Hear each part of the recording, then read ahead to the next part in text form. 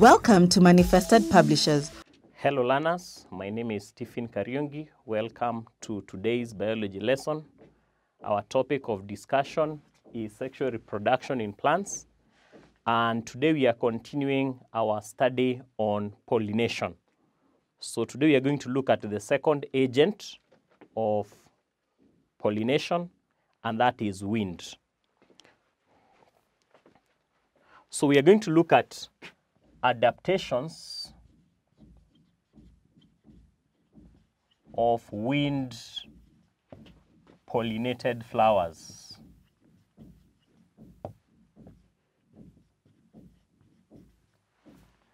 And these wind-pollinated flowers are also known as Anemophilous flowers. So in this case, we are saying that these flowers have special adaptations that enable wind to be an agent, to be an effective agent of pollination. Now, one of the adaptations is that these flowers are small in size, whereby petals may be or may not be absent. There are flowers that are very inconspicuous. You cannot easily notice them. And these are the flowers, for example, that we find in the grass family. Yeah? If you look at the flowers in grass, they are very, very small. Their petals are very small and very inconspicuous. You cannot easily notice them. So we are saying that flowers are small with small and inconspicuous petals or bracts or inflorescence. So these flowers may exist, some as petals, some as bracts, some as inflorescence that are small and inconspicuous. So they are not very easy to identify. Now, another feature is that since these flowers do not need to attract the wind, because the wind will just come about, they have no nectar and are not scented. They are not scented. And therefore, they do not need to attract the agent of pollination.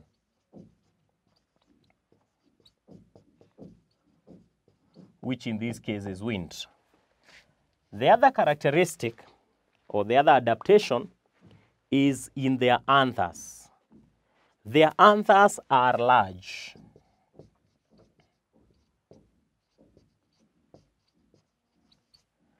And loosely attached to a flexible filament.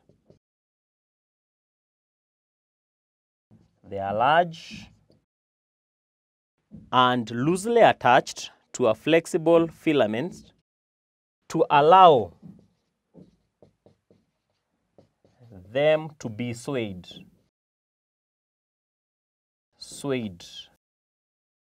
by wind. So their anthers are large, loosely attached to a flexible filament so that they are easily swayed by the wind, so that the wind can collect the pollen grains. Swayed by the wind to collect pollen. How are the pollen grains themselves? The pollen grains are small.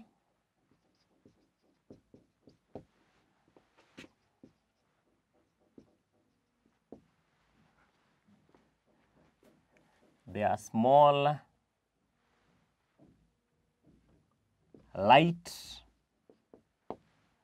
and many.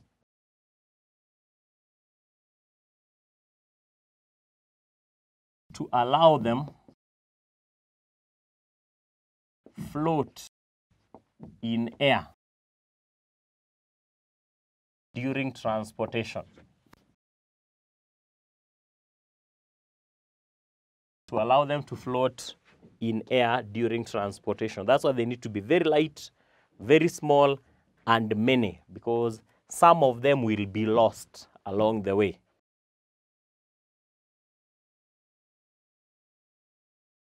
The stigma is also large,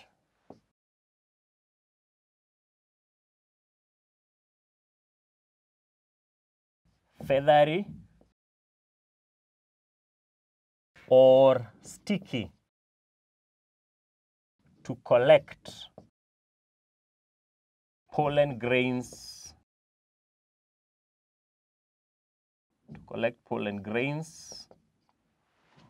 floating in the air.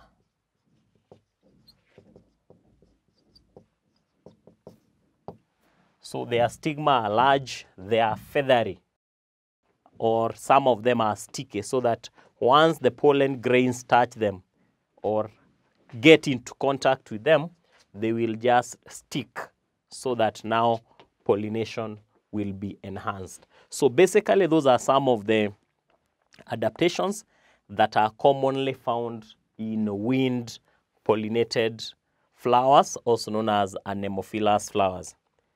The other thing that we are going to learn are the features and mechanisms that hinder self-pollination and self-fertilization.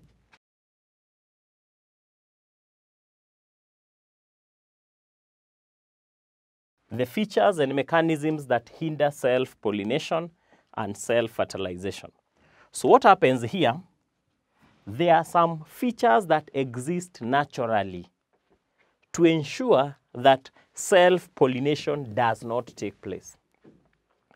And if self-pollination does not take place, then self-fertilization cannot take place. Which are these features? Now, one of those features are the hermaphrodites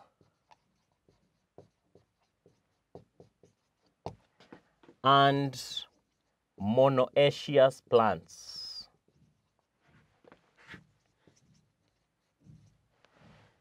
Hermaphrodites are those flowers that have both sexes. And monoecious plants are those plants that have flowers having both sexes. So these hermaphrodites and the monoecious plants, they have some natural features, such as the scent, bright color, large petals, conspicuous petals. So those natural features ensure that self-pollination does not take place, because they encourage cross-pollination. They encourage insects to come and act as an agent of pollination. So in other words, we are saying that they encourage cross-pollination. So we are saying that they have features such as brightly colored petals,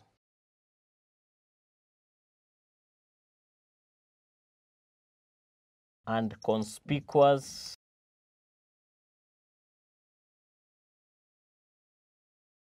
petals. They are scented to attract insects and hence encourage cross-pollination. So we are saying that those features, they encourage cross-pollination at the expense of self-pollination. So in the process, they hinder self-pollination. So the fact that they are able to attract insects by their brightly colored petals, conspicuous petals, and their scent, and also even the nectar, you'll find that they will encourage more cross-pollination than self-pollination. Number 2 is what we call self-sterility or incompatibility. Self-sterility or incompatibility. This is whereby when the pollen grains land on the stigma within the same plant, they cannot germinate pollen tubes. They cannot germinate pollen tubes because they are similar. They are genetically identical to the other parts of that plant. So they are generally incompatible with the stigma of the same plant. And therefore, they will not germinate pollen tubes, and therefore there will be no self-pollination. So self-sterility, we are saying that pollen grains are sterile, i.e.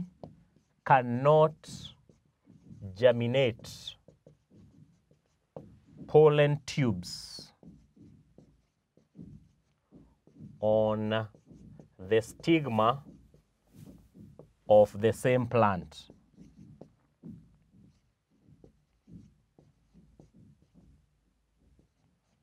So this discourages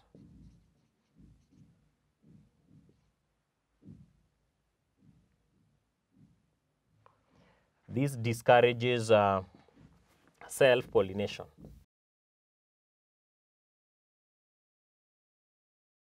And encourages cross-pollination.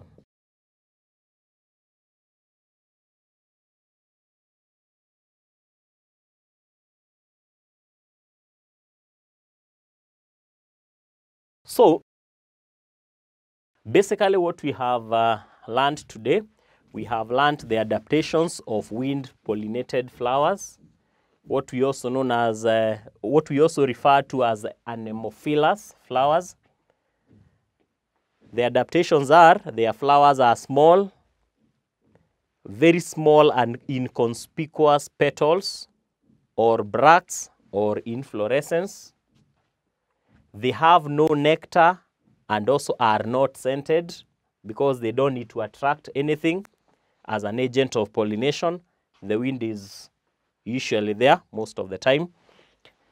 Their anthers are large and loosely packed or loosely attached to a flexible filament, a filament that is very flexible to allow them to be swayed by the wind so that the wind can be able to obtain the pollen. The pollen grains themselves are light, very light. They are small in size. They are many so that they can float in the air during transportation. The stigma is large, feathery or sticky so that the pollen grains can stick. Those pollen grains that are floating in the air, once they come into contact with the stigma, they will just get attracted. You can also mention here that that the stigma hangs outside the petals. Of course, that is to also encourage the collection of pollen. We've also learned about the features and mechanisms that hinder self-pollination and self-fertilization, the factors that ensure that self-pollination and self-fertilization does not take place. We've seen hermaphrodites and monoecious plants, And these ones, they have special features that encourage cross-pollination. Brightly colored and conspicuous petals, the fact that they have nectar and they are scented encourages cross-pollination. Number 2, we've seen self-sterility or incompatibility, whereby the pollen grains are sterile to the stigma of the same plant, and therefore it cannot germinate the pollen tubes. So we are going to stop there, and we'll have a short assignment on what we have learned.